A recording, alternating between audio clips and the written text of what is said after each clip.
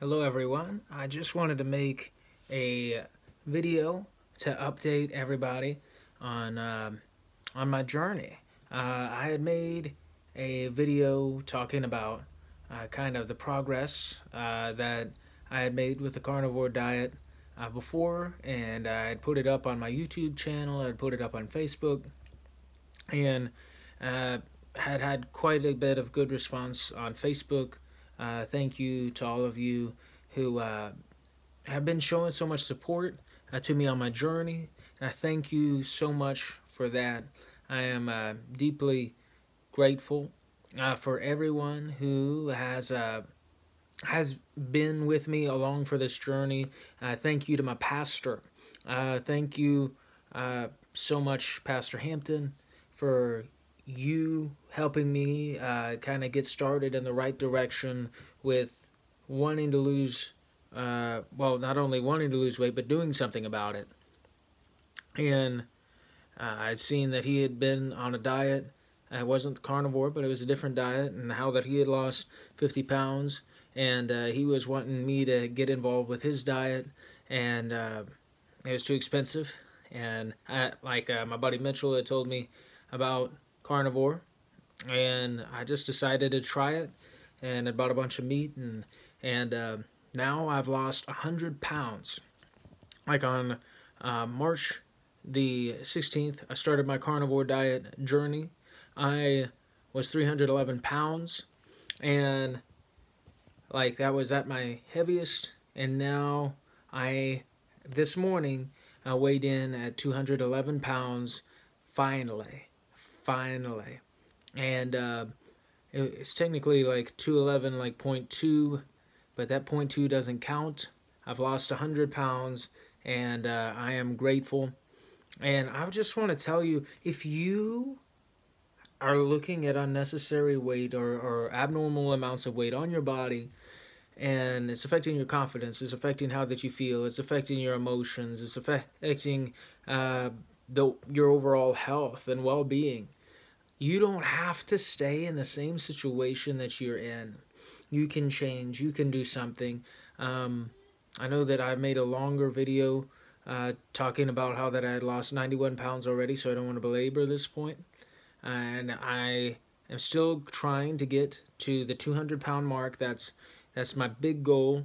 It's been my big goal since the beginning, and I have another goal for after that. We'll talk more potentially about that.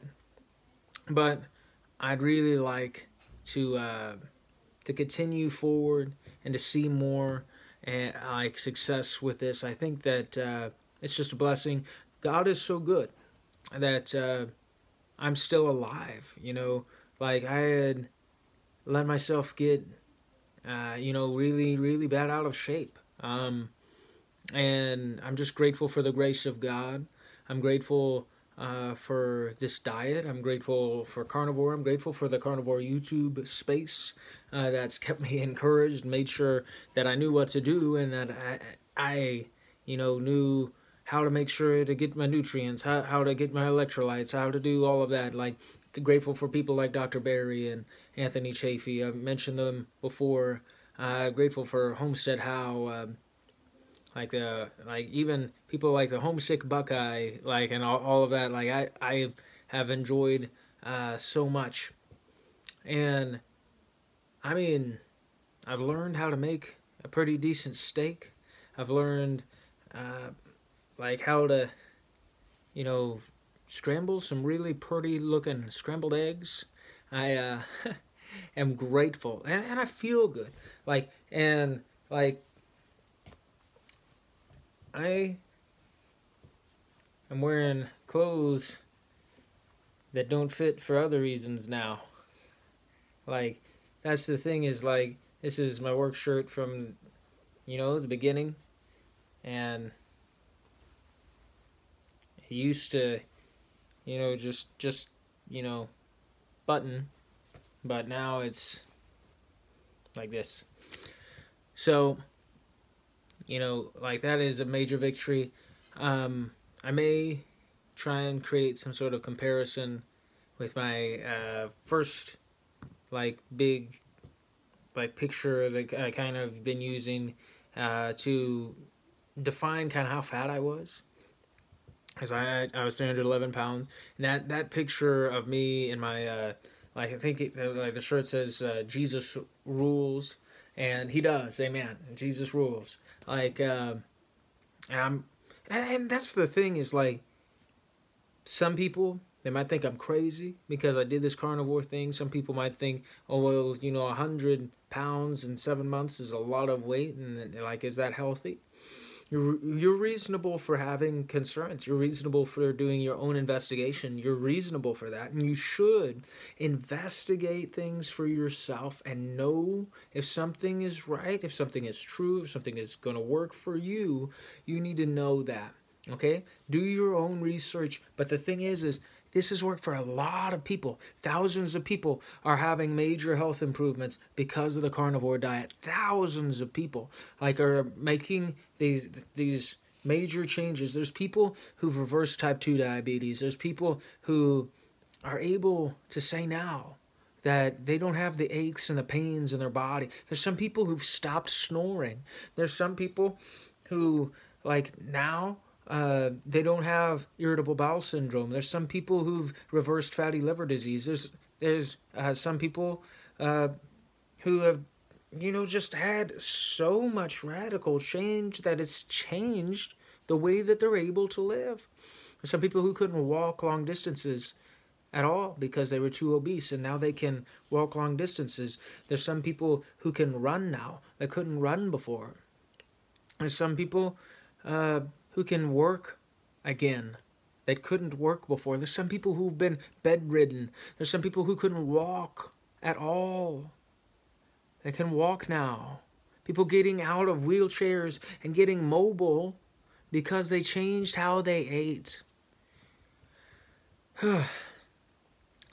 That's amazing. It's not the gospel. It's not what's going to save you in eternity. You need that. You need the born-again message of the death, burial, and resurrection of Jesus Christ being applied to your life in water baptism and repentance and in Jesus' name for the remission of sins. And you need the Holy Ghost. You need to speak it in tongues. If you don't get the Holy Ghost, then you're missing it, man. You're missing it.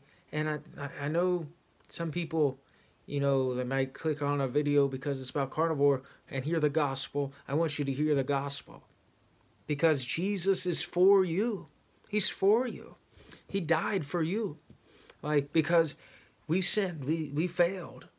We made major mistakes. We failed because we didn't do what we were created to do. We weren't what we were created to be. We sinned. We violated the creative order. We violated the law of God. We came and we rebelled against the creator of the universe, and that's a cosmic rebellion. And so we deserved the wrath of God. We deserved death. But Jesus came and took that punishment for us, and now he's resurrected. And because he lives, we can live also. Because he died, we don't have to. And now you can be born again of the water and of the Spirit. You can obey Acts 2:38. And thank you for listening to that.